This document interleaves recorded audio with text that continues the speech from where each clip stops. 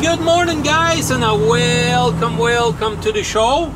We are just getting our day started here in Steinbach. In 100 meters, it's been right on Highway 52. Fairly busy morning here, but hey, that's how it goes. That's how it goes. The reason why I'm saying that is originally I thought I was overweight, and I don't know why I was thinking it, but I was heavy on the drives, and my trailer was 21 kilometers all the way slid back, and for some odd reason I was thinking I'm overweight.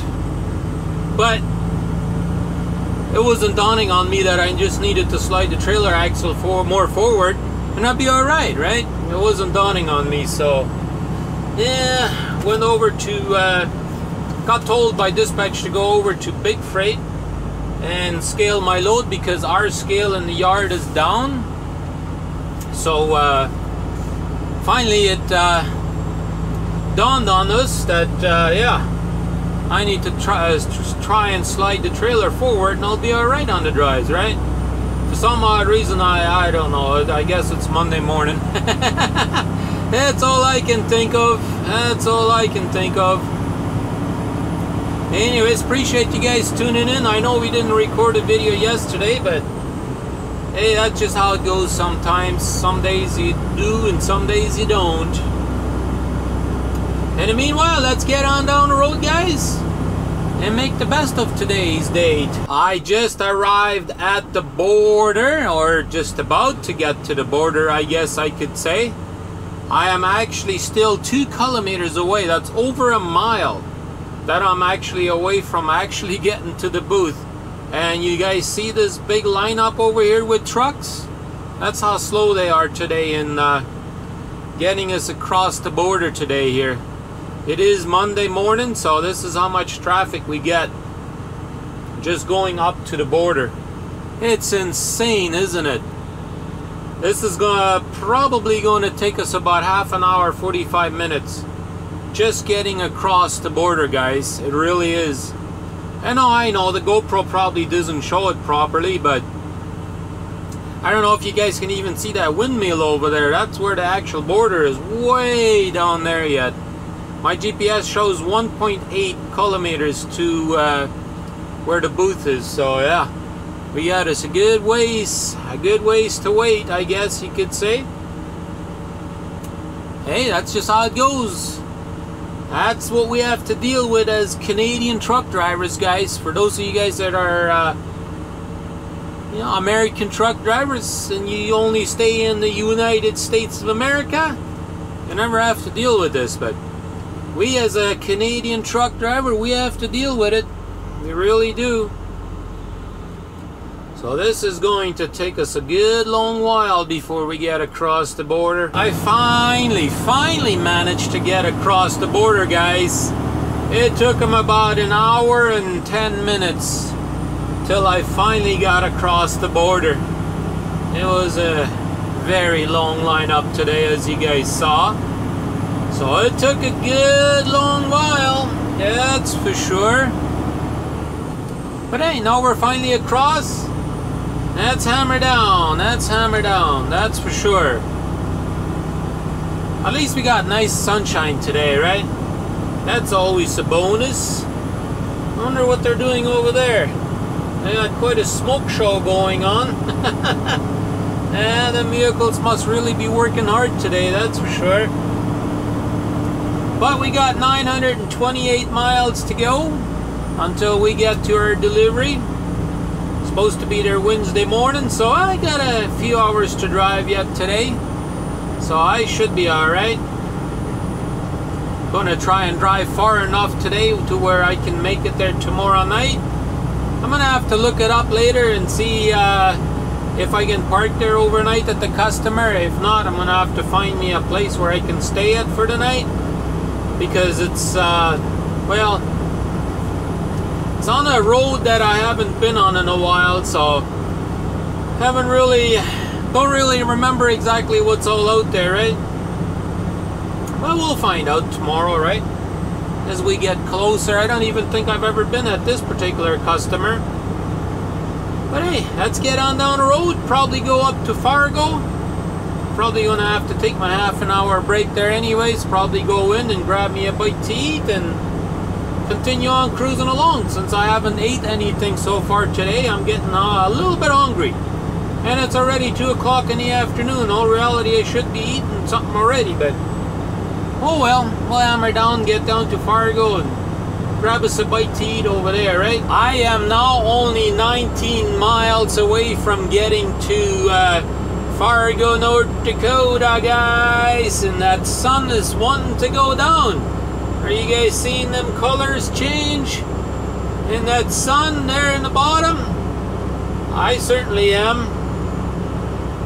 But I do need to take my half-an-hour break up here in Fargo. Well, I mean, I could go a little bit further, but I am hungry. I'm starving today. Oh well, it is what it is. However, I do need to take a half-an-hour break regardless on whether I'm hungry or not. I really do. I still have 2 hours remaining on my clock before I really gotta take that half-an-hour mandatory break, but since I am hungry, I'm gonna go to my favorite place up here in Fargo, which is the little gas station there. It's got the Mexican restaurant in there. Yeah, I like going there. I definitely do. And so let's go ahead and get on down there and enjoy ourselves a good supper, I guess I could say by now, since it's already after 4 o'clock. And the sun will go down here probably in the next half hour. I would not be surprised. Since it is getting closer and closer to the shortest day of the year, I guess we don't have much more daylight remaining. Yeah, December 31st is the shortest day of the year, right? So I guess we're only about a month away and we'll have the shortest day of the year already. I can't believe it. It's that close to Christmas already. But hey, we are in the Christmas spirit now for sure. Oh yeah, I like it. Anyhow, let's get on down there and have us a good supper. I'm gonna try and take you guys with me. Hopefully they don't have the music too loud in there today. I know occasionally they have the music fairly loud in there. And when that's the case, I don't usually try to record because I could get a copyright strike on the music that they play, right? But hopefully that's not the case today. And we can show you what we're gonna have for supper. We have made it to Fargo. Let's take a look. Are you guys seeing that? It is a beautiful, beautiful sunset over there. Absolutely gorgeous, but I'm going in for having me a good supper, guys. So guys, come with me and see what kind of supper we are gonna have tonight. Looks like they're digging something up over here.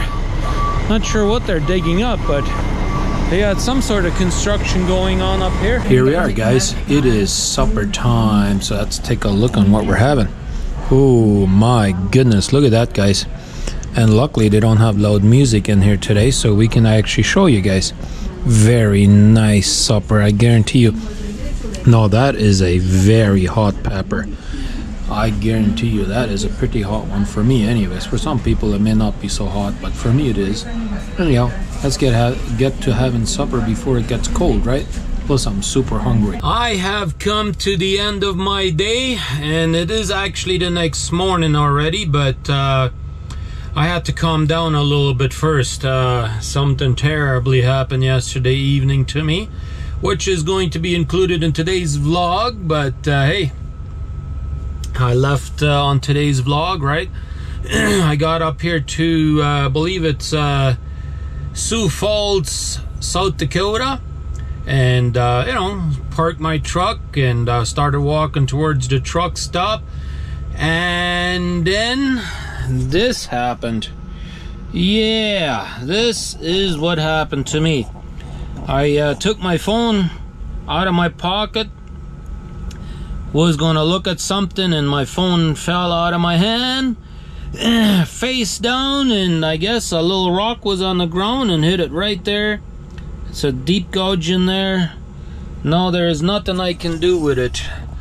And because I have a passcode on it, like a password, it won't even let me unlock it because this side of the screen is not active, or it doesn't work. And whenever I do try to unlock it, it's doing its own thing there. It's pressing buttons on its own, and I can't even control it. I can't even do nothing with it.